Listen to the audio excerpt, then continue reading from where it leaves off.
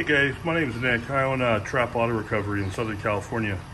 I had my Lil Herc 2.0 now for about 30 days. Picked up about 50, 60 cars with it. Completely flawless unit, guys. I love this part. I don't know if you guys will, but I tell you what, when I get home, I don't want to take the stems out, and after I'm done dropping the car off, ready to go. I'm making this video in case anybody here in Southern California or wants to make the drive, come check this thing out. This was built in Detroit. So if you want to come check it out, call Mike, Detroit Wreckers. He'll give you my number. We can set up a time. You guys can come check it out, operate it, see how you like it, figure out whether or not you want to keep wasting money on cheap, thin metal booms that bend and don't pick up cars. You want to buy something that's going to last. I've been in the industry for about 24 years. So if you've heard the term, there's the best, then there's the rest. Don't waste your money, don't waste your time with any other lift. This thing is an absolute beast. Safety chains, right there. Lift, construction, top notch, frame reinforcement. Absolutely ridiculously overdone. You're never gonna have any problems whatsoever. Springs, forget airbags. You won't even need them. This thing is a freaking Sherman tank. I've had other wheel lifts, Vulcan, Dynamic. Don't shop anywhere else. Detroit Wreckers, guys.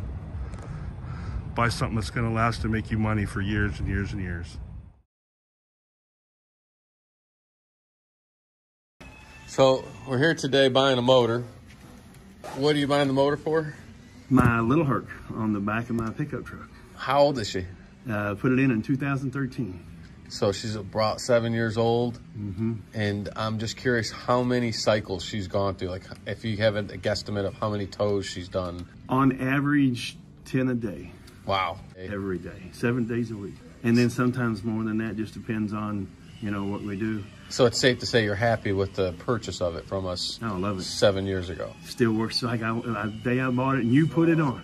How much have you had to buy? So for example, towers, if they tow 10 tows a day, every day, there's wear pads, pivot pins, bushings. I mean, over the last 7 years and what are you gonna say, thousands of tows? I've only replaced one pad and that's the one in the arm. That's it.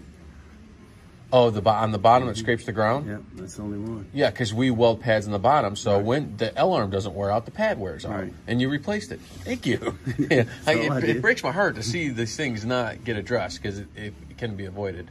So basically, you haven't bought anything for this unit in 7 years.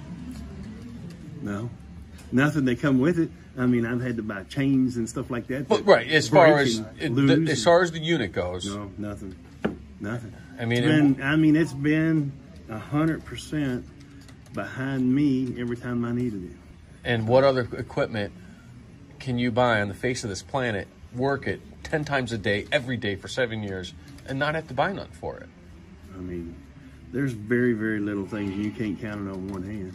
Right. I mean, that's it. You can count it right there. Well, safe to say that you'd buy another one or recommend it to your friends. I've actually sent several people up here to get it.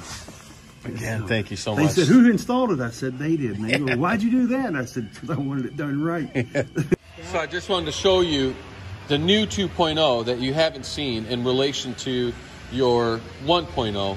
And one of the things that we did was we moved the cylinder back and extended the in and out cylinder. So you actually get 5 more inches of reach than the old one. Yeah, I like that. And it sucks in actually 1 inch further than the old one. And we moved everything, cut some windows out so we can have some clearance. But another thing that you should know is that there's an oil seal there.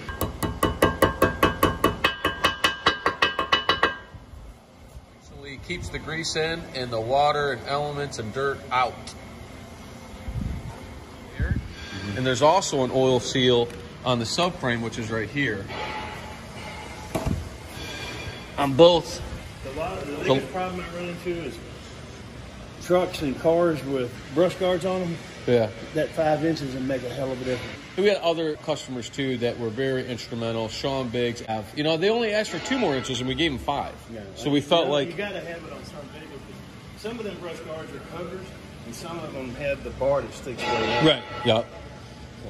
Another thing is, you know, that all the tubes now are made of 3/8. So everything, and then there's a 3/16 on top of the 3/8. So that's over half an inch thick. If you look at this tube right here, you can see, you know, they're 3/8 thick and then 3/16 welded on top. So that means, you know, again, over half an inch thick. It's physically impossible to bend these tubes. I think that's great. This is a lot better than mine, but mine's been great. So I can't complain. No, and again, we just evolved. So now there's safety plates, or there's the safety stop plates that instead of the 2 screws, we're bolting screws on the inside. You know what I mean? So it's a big difference. Here are the new pins where here's the top pin, and here's the bottom pin that's threaded. That's a lot better. Yeah, I mean, so it really makes a difference. And he's the reason why, because he kept breaking the grade 8 bolt. And as you said, this is, Allen heads are grade 16, 17? I feel like it's 14 to 16. Yeah, I mean, so. And then another great thing that I don't know if you noticed yet is the mini hex pins that we put on there.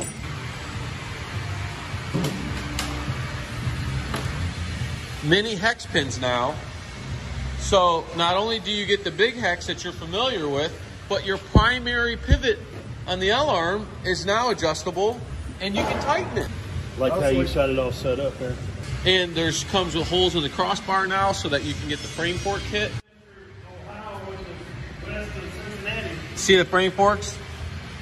Oh yeah, I like that. So that slides in, and you got the frame fork holders now, and you can do more with the same unit, meaning that multiple ways to attach it to your vehicle. Yeah, I've picked up a couple of them that had them wheel lift things, and man, I'll tell you what, you couldn't hardly get to the wheels to lift them up. It's always good and heartwarming to see a customer come in, have extensive amount of use on it, and say, you know, look, I've had nothing but success with it. It's, you know, well, it's such a pleasure seeing you again. I can't thank you for coming and sharing your story with us.